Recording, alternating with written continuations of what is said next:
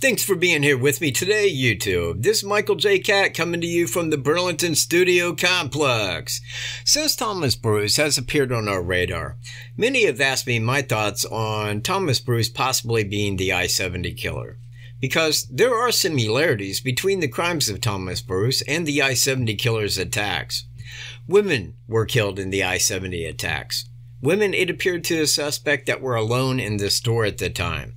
He would walk in, shoot the lone woman dead with a shot to the back of the head, and leave. I-70 runs east and west and was an interstate that the suspect was likely used to driving.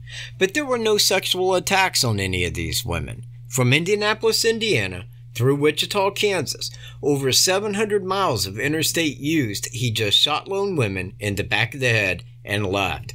No sexual assault. No room for motive. I-70 killer is a thrill killer. Well, that's the first time you will ever hear me state someone else's words in one of my videos, as it appears that profiler John Kelly also believes the I-70 suspect to be a thrill killer as well. Him and I must talk one day, as I think that we see things in a very similar light like that. But in the show that John Kelly was discussing the I-70 killer, it was done in a reality show-like way. It never discussed the details I wanted. I don't like shows like that. That's why I don't watch television. But John Kelly does have his own YouTube channel and has given some good information there. Check it out. Anyways, the I-70 killer left no DNA or great amount of evidence, but what he did leave was shell casings behind in two of his attacks, the one in Indianapolis and the one in Wichita. Both had 22 centerfire shells left from the same weapon, which law enforcement believes to be a Scorpion Intratec 22. I believe he used the 22 to be silent, as not to draw attention to his location, so he could make a quick getaway unnoticed by anyone, without leaving anything behind to tell who had committed the murders. Thomas Bruce, on the other hand, has never been convicted of any crime as of yet. So I am answering these questions about him and the I-70 killer with speculation based off of facts in other cases. And I am not saying he is guilty of those crimes, but I do have Thomas Bruce under direct suspicion of the Delphi murders and heavy suspicion of the Iowa Evansdale murders as well. From what we do know of Thomas Bruce, he is charged with 17 charges, including first-degree murder, kidnapping, sodomy, armed criminal action, tampering with the evidence, and a lot more in St. Louis County alone. He also now has a sexual assault charge placed against him by a 77-year-old woman, also living in St. Louis. That happened back in September of 2018. Those crimes we can say he probably committed, given what we know to be true in those cases. But I guess it's a must say that he is not guilty until proven as such by a court of law.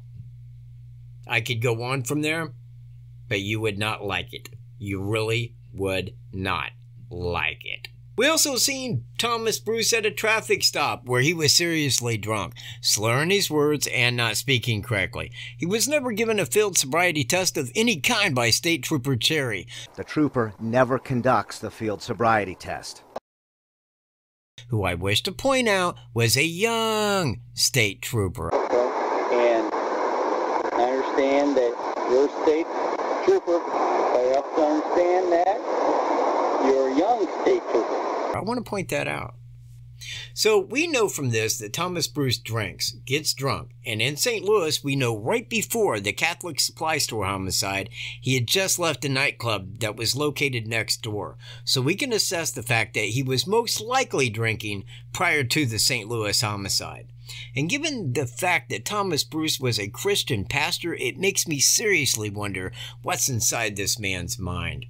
We know Thomas Bruce gets drunk, and from this, he may then commit murder.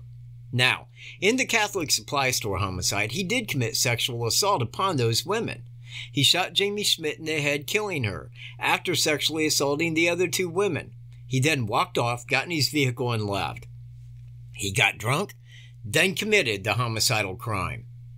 He was dressed like Bridge Guy, and looks like the Delphi sketch to a large degree. If it should ever come forth that he did commit the Delphi murders, then I would believe it may have dealt with him driving to his brother's house in Fort Wayne, Indiana, down the Hoosier Heartland route between St. Louis and Fort Wayne, Indiana, stopping at Monon High Bridge Tail to stretch his legs, get fresh air, and hike. He was likely drinking, and after some drinking got a courage boost, abducted 2 young girls, committed the crime, and then left their bodies right there by Deer Creek. He murdered 2 young girls in Delphi. Motive? Likely sexual, but unknown presently. Given the similarities and oddities between the Delphi murders and the Evansdale, Iowa murders, I suspect, minus hard evidence, but by motive and possible opportunity, that Thomas Bruce may be suspect in that case as well. On Friday, July the 13th, 2012, a date that if you reverse it will give you the exact date of the Delphi murders.